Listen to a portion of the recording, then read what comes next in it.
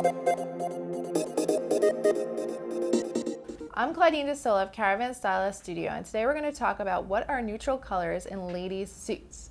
Traditionally, you would find colors like black, gray, and navy as your neutral, but you're seeing a lot more white, blush, and nude in the market. You can see this a lot at stores like Zara and Macy's and JCPenney. I am loving a great white pantsuit. It's so Bianca Jagger, and that's something that people will remember. The most important thing with a neutral suit is fit, fit, fit.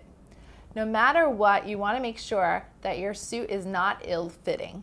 You want to make sure that it's not too boxy or not too small, because that's what's going to be remembered. You can walk into a meeting with a sharp-looking, just simple black suit, and if that suit fits well, that's going to look great. Also, when we're talking about neutral, you will want to invest in neutral bags and shoes, because anything that you wear can go with a great nude bag or nude shoe or black shoe, black bag. Those are two things you definitely want to have in your wardrobe.